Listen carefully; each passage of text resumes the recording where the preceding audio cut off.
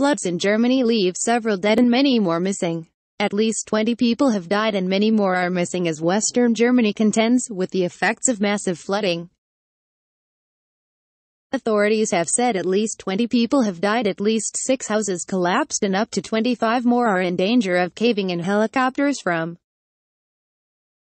several states are rescuing people stranded on the top of buildings. At least 20 people have died in parts of western Germany amid heavy rains and flooding, local police said on Thursday.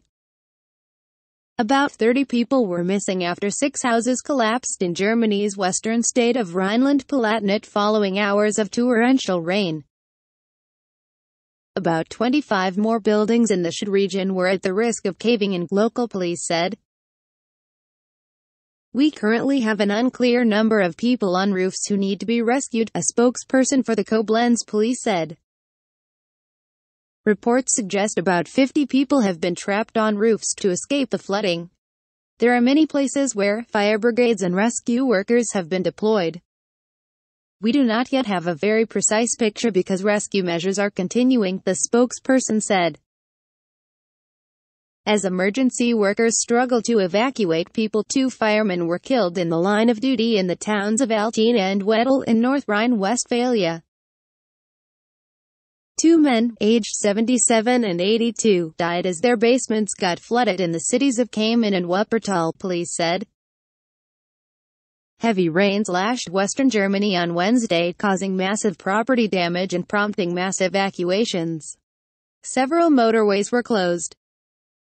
Rhineland-Palatinate's Vulkaneifel district was forced to declare a state of emergency as several areas were not accessible due to the torrential rain. The situation is very serious. We have many flooded roads in villages that are no longer accessible, District Administrator Julia Gieseking said from the town of Don late Wednesday. The German army sent over 230 soldiers and heavy machinery to help clear streets affected by flooding. About 200,000 households in western Germany were left without electricity, the country's biggest power distribution grid company Westnet said, as flooding continues. The company's grid supplies around 7.5 million in large parts of North Rhine-Westphalia and Rhineland-Palatinate with power, gas, water and heat. We are trying to resolve the situation with all available hands on deck, a spokesperson for the company said in response to an inquiry.